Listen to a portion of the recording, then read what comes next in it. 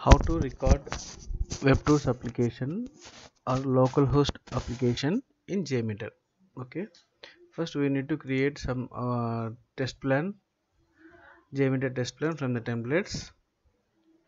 I'm selecting recording option here and just create. Some test plan has been created and I'm just saving the test plan. I'm selecting the target.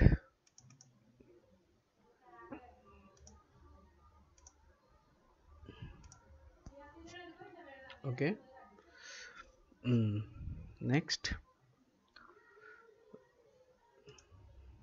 I'm in our thread group. Automatically recording controller has come, but I don't need this recording controller.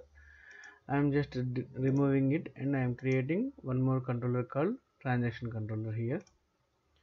Okay, and view results tree, and we have text HTTPS desktop recorder. I'm just enabling it. You can see that we are seeing two URLs tree here. Why? Because while recording the application, while recording the steps in the Jmeter, it will record the recordings, because whatever the steps we are doing, it is recording, it will record here. If we wanted to recording of this application, if in future we can directly view opening the this recording.xml file, and we can open whatever is happened while recording also we can see here. And this is for replay. After doing enhancements to the application, we are replaying, right? Those replay actions, it is recording. Okay, we have to mention the file name here.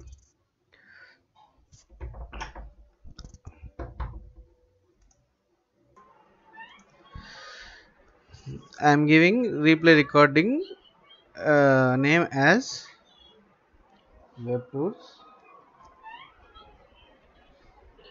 underscore navigation underscore replay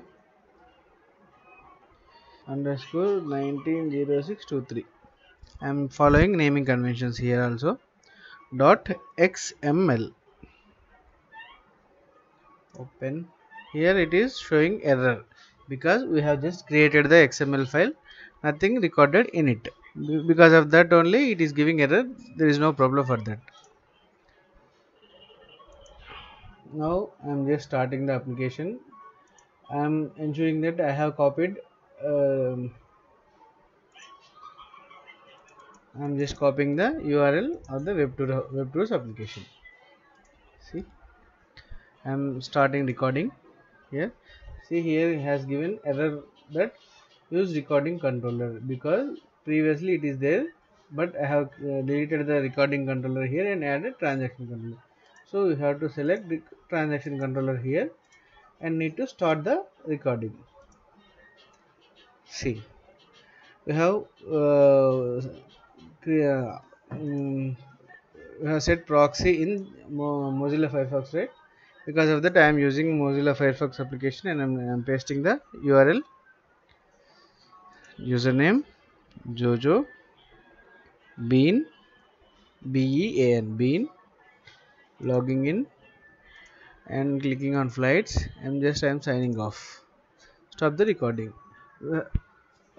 Before seeing in Jmeter application, what we need to verify that Jmeter has to be recorded my logging, hosting the application of WebTools and logging in and clicking on flights button and sign off.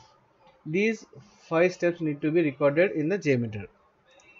See, surprisingly, we can see that nothing has been recorded into transaction controller, because Jmeter, if we are recording any localhost application in the Jmeter, we need to give IP address instead of localhost.